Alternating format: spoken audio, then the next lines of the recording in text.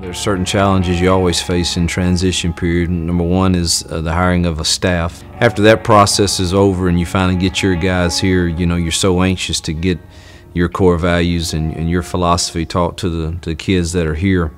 But those 8 mornings that we had in fourth quarter drills, we started establishing a work ethic. You know, our saying here is win the day, and understanding that the only thing that we have equal with our opponents is time, and making the most of the time that we have is something that our coaching staff harps on each and every day, and that led us up to spring ball, those fourth quarter workouts. And I thought the transition there really picked up the pace of us getting to know each other, us understanding the expectations that were going to be laid out for our young men, and for the most part, you know, I think most of them bought in.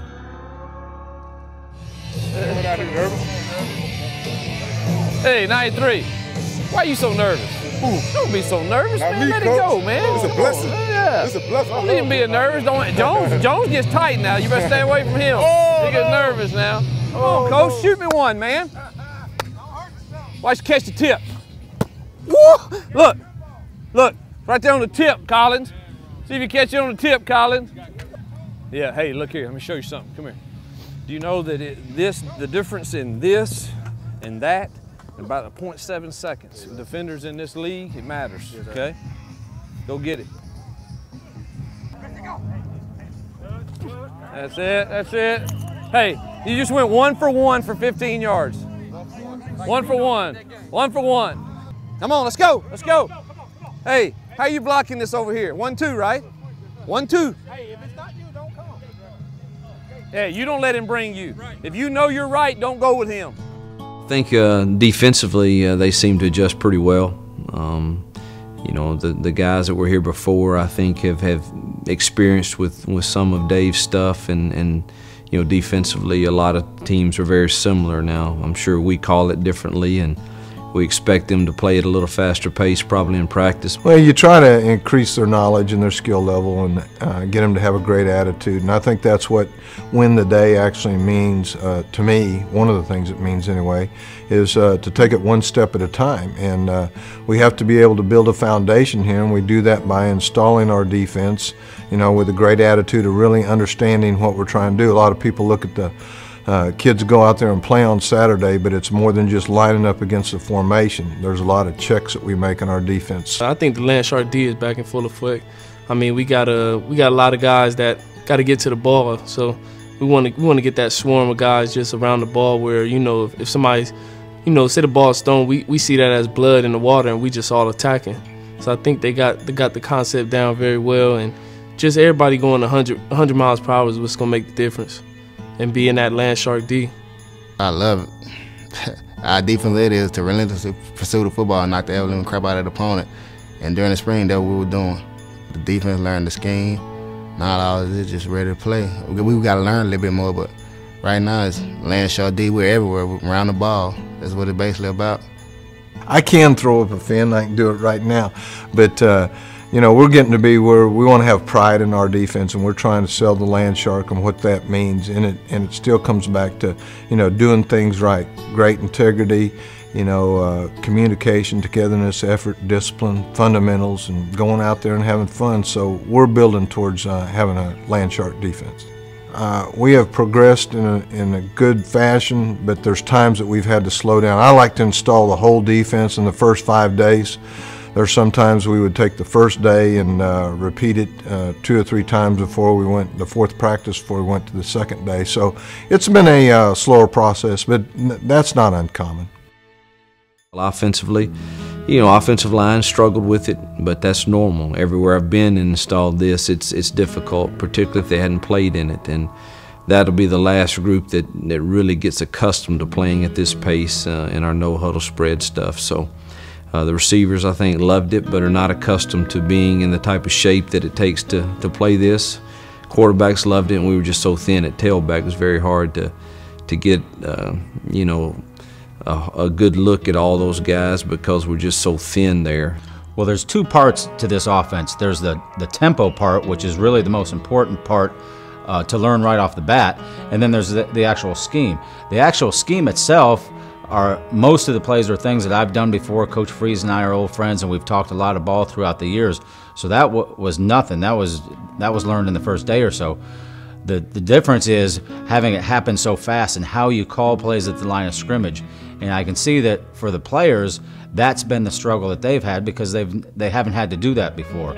And just the communication, the fact that we've got to get it into them fast, they've got to get it to the rest of the players fast, and we've got to get the ball snapped fast. Once they get that done, then it turns into a normal scheme that most of these guys have run. Some of these pass plays everybody in the country runs. It's just that we're getting it called a lot quicker than most teams. Well, I told the quarterbacks, anytime you have a new staff come in, you can start with a new slate or a clean slate. So I went in, I honestly did not watch any film from last year. I didn't want to see what they were doing wrong because as a quarterback coach, you don't know what their rules were, what their reads were. So I didn't want to come up with any preconceived notions over who did this right or wrong. And they really did have a clean slate. And going into spring ball, they've done a great job of battling. So I'm really excited about where we are right now. I think it's a great advantage to have a quarterback battle. I think competition is always good, and it brings out the best in the people that are going to rise to it and perform in games. And I expect that quarterback competition to go all the way into the season and see who leads our team the best. Well, beginning of spring, we started off with 6, 7 guys go compete for the job. Then as spring went on, it ended up being a two-man race, which was kind of very intriguing to me to just be competing with one guy since being at Ole Miss. And quarterback battles have come natural to me. I've been kind of battling quarterback since my days at West Virginia and the days of coming here. So it's something that comes natural to me and competing every day. That's something that I come here for and what I signed up to be a quarterback for. Yeah, it's the first time I've been in a quarterback race, but it's something fun. It's something that you have to go out there and compete every day. Obviously you want to be playing. You don't want to be, sitting on the sideline watching the game. It's fun. It's fun to have a little competition, and competition's only going to make you better. I knew Barry in high school. We're both from Tennessee, so we were at a lot of camps and things together. Never really thought that we'd be competing against each other, but I like Barry a lot. Barry he's a really athletic quarterback. He's going to make a lot of plays with his legs, so I have to use my mind and my arm to make bigger plays than he does. I think it's always a new fresh affair for all of us to have a new coaching staff come in and tell us everything is open. That's what you want. You want competition. Like I said, that's what we all sign up for competition every single day. Even when coaches' names started, you compete during the fall, and you compete with that starter. And as a starter, there's someone behind you competing with you every day to get your job. So every day, either if say it's open or not, you're still competing every day. Well, people always think that one guy's a runner, one's a thrower, but they really are similar. Both of them have good heads on their shoulder, which is crucial for our offense, or any offense for that matter, but especially ours because it has to happen so fast. They have to be able to process things fast, and both of them have done a great job with that. We had very few mental mistakes, which is what you really look for in the spring. Once you get that down, then you're able to start working on the different fundamentals of the throws and the reads and all those things. So I think they've both processed that stuff very well. And the fact that they both can throw the ball, they both run the ball very well, which is a part of our offense. If people are trying to close too much on the running backs, then we'll pull it and keep it. So I really do think they're both fairly similar. Well, we divide our teams evenly. We would take a 1 on this team and put another 1 on the other team and divided it evenly. And you're never sure how that's going to come off. It could look kind of ugly because you have kids lining up beside each other that are playing with each other that probably haven't all spring. But I thought it went off as well as it could, and it was pretty evenly matched. And I thought there were some explosive plays on both sides of the ball for both teams, and ended up getting to overtime, which was a great inning for us.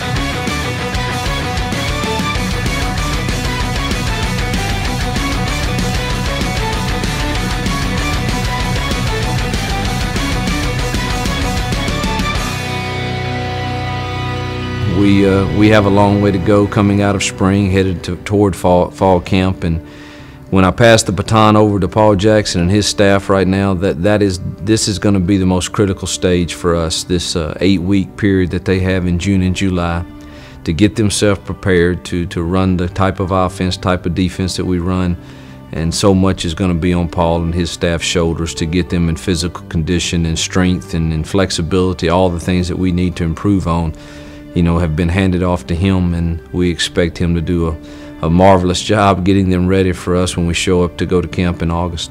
I think we got an introduction into the offense, how fast it's going to be, but only getting about 50% of our install in. We just got to be here in the summer watching film, getting all the rest of the playbook down, and just keep working hard with Coach Jackson and doing the right things. Most of all, going into fall, just be more disciplined, and when the season comes, don't hurt ourselves. Just give it your all for 60 minutes and look at the scoreboard at the end and see what it says.